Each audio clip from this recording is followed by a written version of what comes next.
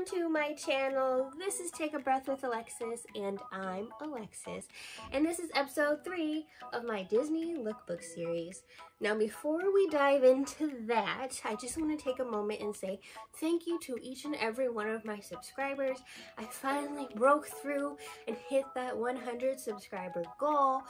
Y'all, let me tell you, the day that I got the alert that I hit 100 subscribers, I was actually contemplating, like, should I keep doing this? I was just thinking to myself, like, do people actually like my videos? Like, I don't know if I should keep doing it. And then I literally, like, an hour later got the notification that I hit 100 subscribers, which was just like a sign to me to keep on pushing, to keep doing what you're doing. So thank you so much, y'all, for subscribing. It really means a lot to me for your support and encouragement. We're only just getting started. I'm promising you I am going to work better and harder to give y'all the best content that I can. With all of that being said, let's go ahead and get into this video. Alright, so as y'all know, I've been doing a DisneyBound Lookbook series. So far, I have done Mickey, Shelly May, and then last week I gave you a hint that this person is from Arendelle. Can you guess who it is? Hint, her sister is Elsa. It's Anna. I don't know about y'all, but when Frozen came out, I absolutely loved it.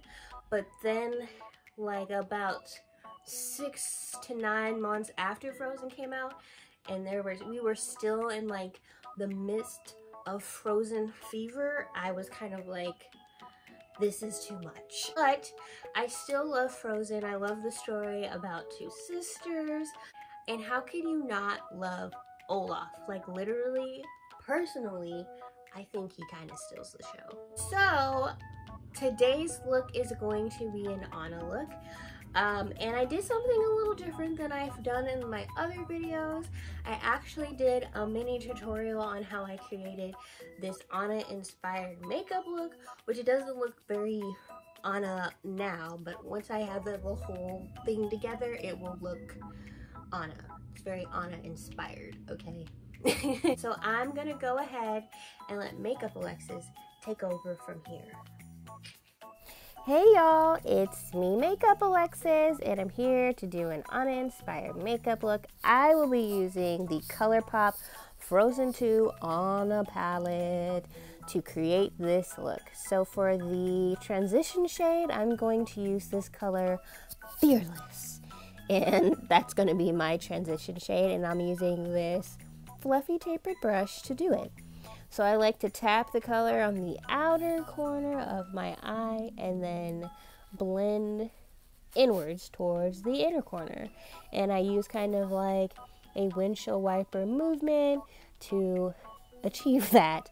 I will say that this color is a little bit lighter than I would normally use for a transition shade, but it was really easy to like build the color, so it was an easy thing to fix. And so after I've done that, I take this clean, random, fluffy brush and I just kind of blend out the edges. I'm distracted because I'm actually watching an episode of Hoarders.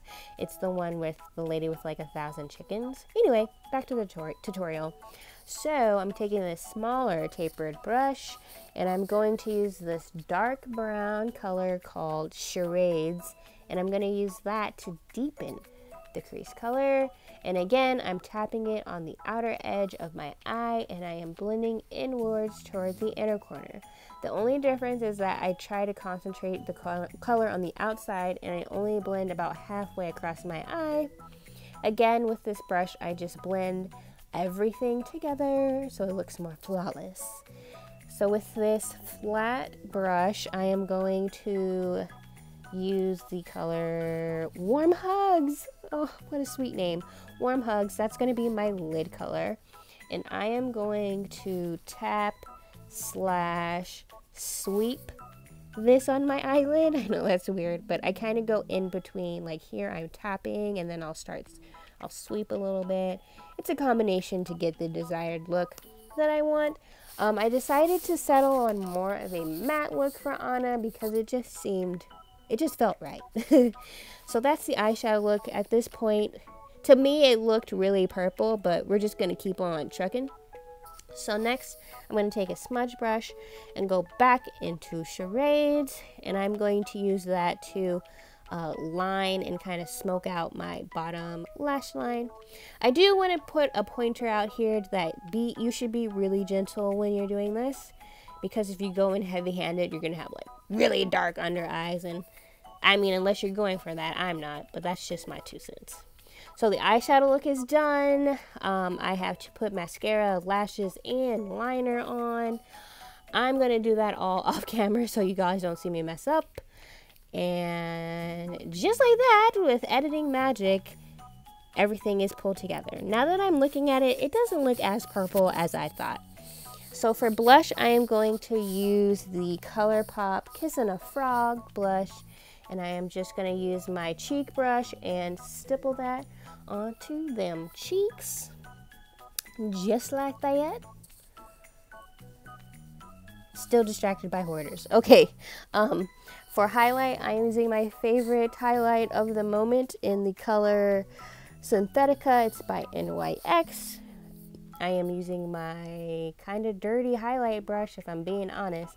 And I'm just going to sweep that kind of on top of my blush and on top of my cheekbones, and we're just gonna highlight to the heavens, y'all.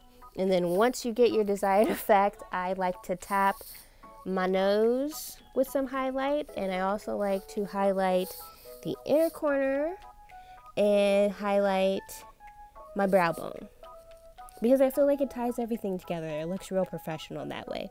For lipstick, I'm using the lipstick that came in the collection. It is called Going North. It is a cream lipstick, has a satin finish, and I freaking love this color. Oh my gosh, it's like one of my favoriteest lipsticks I've gotten. I love this lipstick. I don't even have to use a lip liner with this lipstick. I think it looks good on everybody. I just can't say how much I love this lipstick. See, look at it. Look! Is that not stunning? Oh my god, I love this lipstick. And then to top it off, I'm going to use this lip gloss in the color Free Spirit, and I'm just going to tap on a little bit so that my lips can pop just a little bit. To set everything, I am using the Urban Decay Up All Nighter setting spray. Yeah, I'm still distracted by hoarders, but I'm going to spray it so I can set it and forget it, y'all. And that is it. This is the complete Anna inspired look. I actually think it came together really nicely, and it seems really fitting for like Anna. But anyway, back to you, Alexis. All right. So that's how I achieved this Anna inspired look using the Anna eyeshadow palette. And now let's get into the dress that I am wearing, or gonna wear.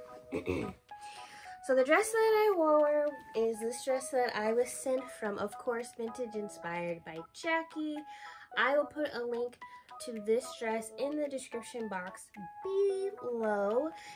This dress is actually a little bit shorter than the other dresses, but it's still like super cute. It's an A-line dress, which I think ever since working with Jackie, like A-lines have become like my favorite cut of dresses, because the fact that it like perfectly hits you at your waist and then poofs out and makes your waist look so small. So it just has a plain kind of this green skirt. It's plain. I haven't pressed it yet, but it will be pressed. It just has a nice zipper in the back. There is one pocket over here, which Jackie puts one pocket in everything. It has this very Anna inspired vinyl design here that is very Scandinavian. This dress is supposed to mimic Anna's ballroom dress, so, and I think it does it like exactly right. And it also has this gold trim right at the top. The top is kind of a sweetheart, and it has these sleeves which actually fall off of the shoulder. There is some boning in the dress part, not the dress part. There is some boning in the bodice, but not as much boning as the Mickey dress. So I personally would wear a bra with this. But yeah, this is the dress. It's super cute. I will put a link down below. Alright, so this is the dress, and in the next clip I'm going to go ahead and model you this for you and show the little accessories that I use to kind of spice up the dress. So go ahead, modeling Alexis. Okay, so this is the Anna-inspired Coronation Day dress.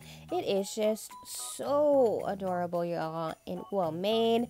I added a petticoat underneath just to add to the fullness, and I kept my accessories pretty simple because Anna seems like a simple kind of girl. Like, she's more concerned about chocolate fondue, not a clutch. Alright y'all, that is it for the video this week. I know that I have been saying this in all my videos, but I genuinely have had so much fun putting these outfits together, and it's really easy when you get given dresses that are absolutely stunning. With all that being said, I love Disney bounding. It's really fun for me, and I hope you guys are enjoying this series thus far. Next week is going to be the last episode in this series. I know, but we're gonna go out with a bang, so make sure you stay tuned.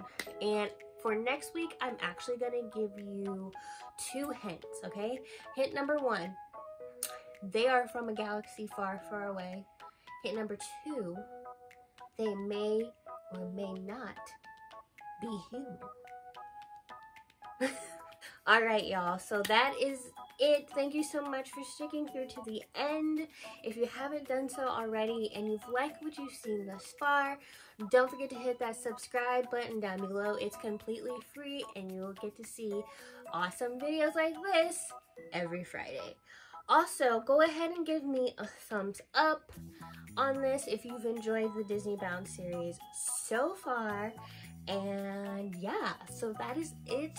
I will see y'all in my next one. Bye!